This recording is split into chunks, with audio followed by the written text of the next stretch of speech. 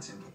60 seconds away, caught on video, criminals responsible for a series of burglaries in one local community. Plus, get ready for another round of rain and snow in 60 seconds. Live from ABC 7, this is Eyewitness News. A violent scene in Pomona. 2 people stabbed in an unprovoked attack. One of the victims, a woman, did not survive. Hello and thanks for joining us. I'm Jory. I'm Veronica in for Jovana, Lara. This is Eyewitness News at 11. Police say the victims were simply standing on the sidewalk when a man attacked them with a knife on East Mission Boulevard. They say they caught the guy nearby. Eyewitness News reporter Amy Powell is live in Pomona with the latest from investigators tonight. Amy. Jory and Veronica, some quick police work led to the arrest of 21-year-old Jose Mancinas. Detectives say they have video and evidence linking him to the crime. A woman